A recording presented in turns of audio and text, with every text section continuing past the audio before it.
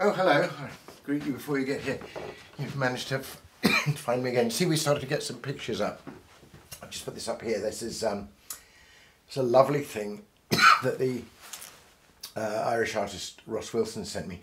He actually sent it to me after the news of my mother's death, and it was a beautiful sign of sort of hope and new life and metamorphosis. It's a lovely thing. Anyway, come in.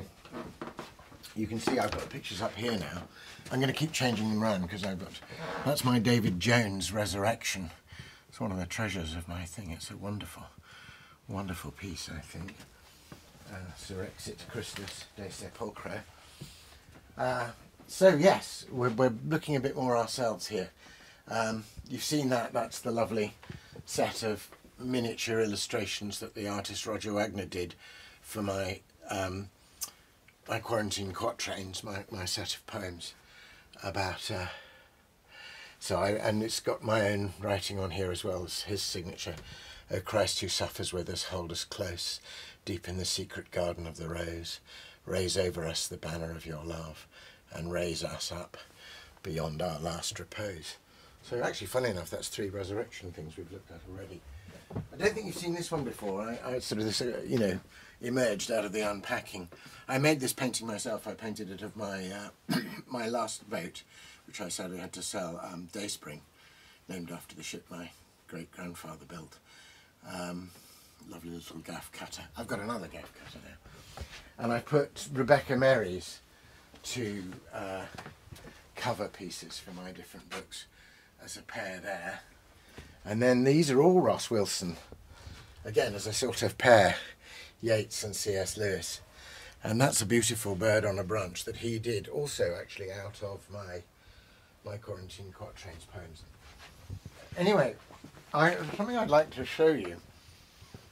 We're still working with the double shelving here.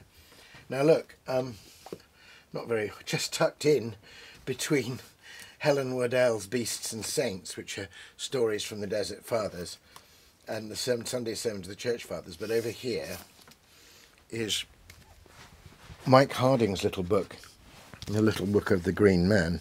You know that's a figure that I find really fascinating, the so-called foliate heads, which some people have interpreted as a kind of pagan survival, but I think there's something Christ-like or anticipating Christ about this great figure of life and new growth and resurrection. I've written a song about that. Anyway, come and sit down, because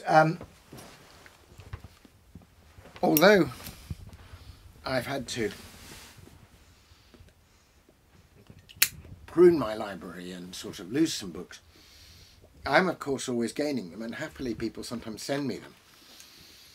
And I'm really glad this has turned up, because it arrived in the old house just as we were getting packed up, and I wanted to really get into it, and I thought, oh golly, I'll lose it in the but I found it again among the where it belongs, among the slender volumes of modern poetry.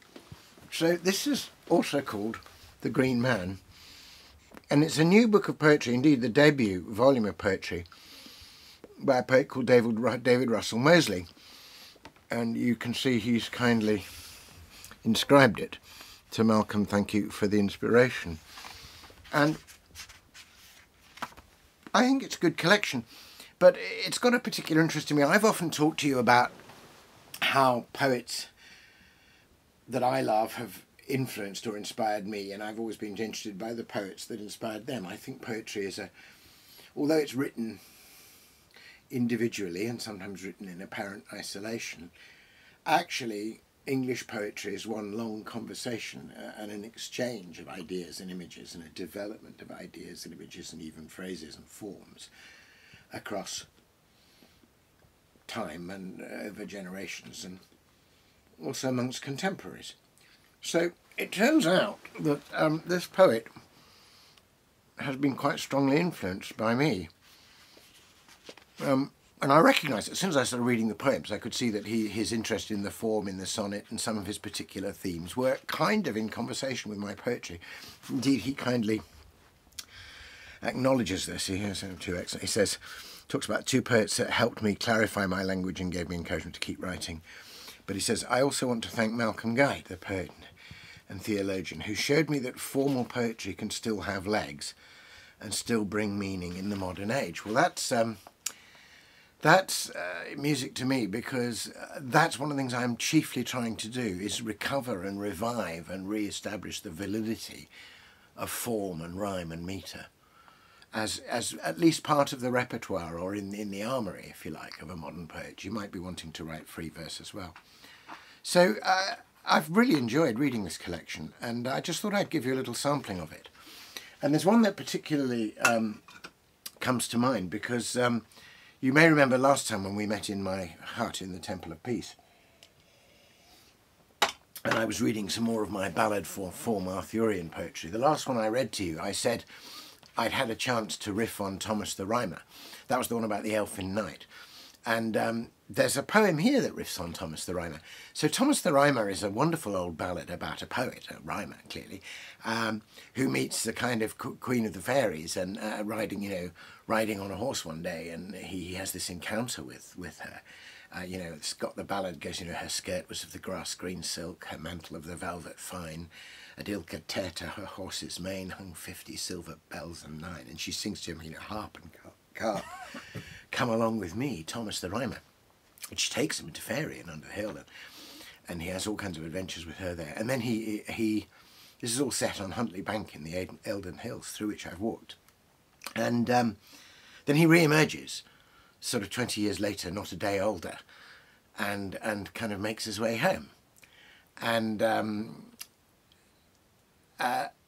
in that poem, in that original ballad, she shows him the way to fair Elfland, but shows there are the other paths, the paths to heaven and to hell, and there's this middle path. But he, as a mortal, has to come back and make the same choices in life that we have and try and find the heavenly path.